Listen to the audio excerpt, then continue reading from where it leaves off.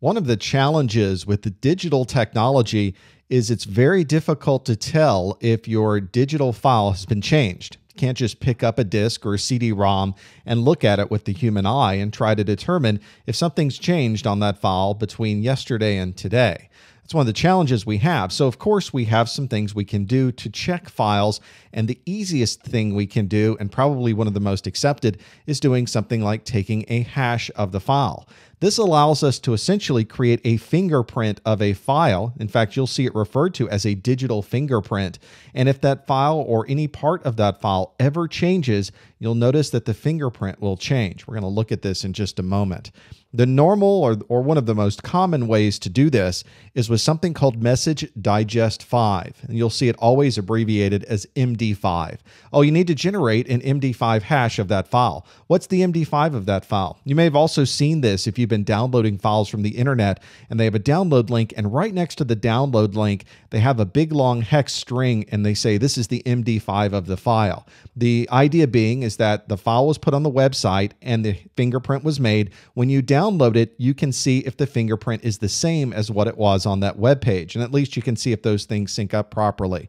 This MD5 hash is 128 bits long, and as I mentioned, it is displayed as a hexadecimal string.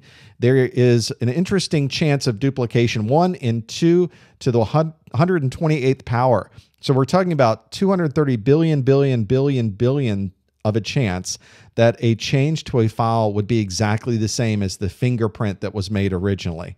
So one of the things we can say is it's pretty impossible, or relatively impossible, to have some modification to a file and have the fingerprint turn out to be exactly the same. In reality, you're never going to hit this. The statistical odds are staggering. Another type of hash is a CRC, or cyclical redundancy check.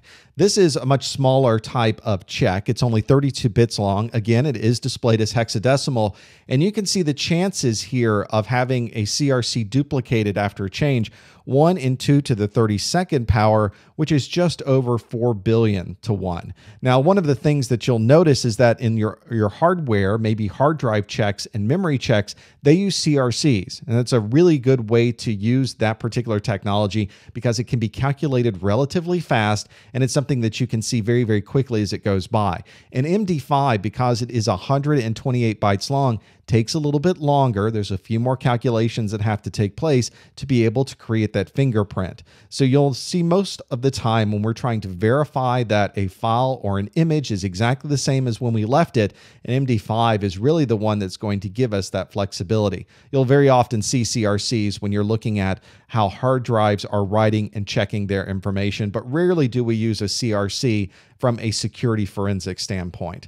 The idea is that we would check a file, an image, any digital piece of information. We can create an MD5 fingerprint on that, and that allows us to check it after the fact or verify it anytime during this file processing. We might take the file off of a computer, move it to another media. We might copy the image of a hard drive and move it somewhere else. We can check the fingerprint every step along the way. So just like taking regular fingerprints at a crime scene, you will absolutely get a list of a bunch of fingerprints when you're doing this type of incident response to make sure later on down the line, a day later, a week later, a year later, that you've got exactly the same file you started with. And your fingerprint is a very, very good way to do that.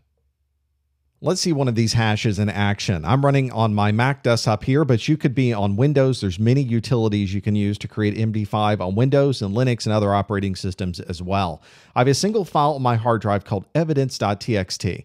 And in the Mac OS X, I can simply do MD5 and the name of the file, and it will give me this hexadecimal representation of evidence.txt. So I know I can take that information, log it, make sure that I have it, and that way, if I want to check this file later, I can confirm that that evidence.txt MD5 fingerprint matches exactly what's here. But what if somebody changes the file? Let's change this file, evidence.txt, and say this file does not have important information. And let's save that.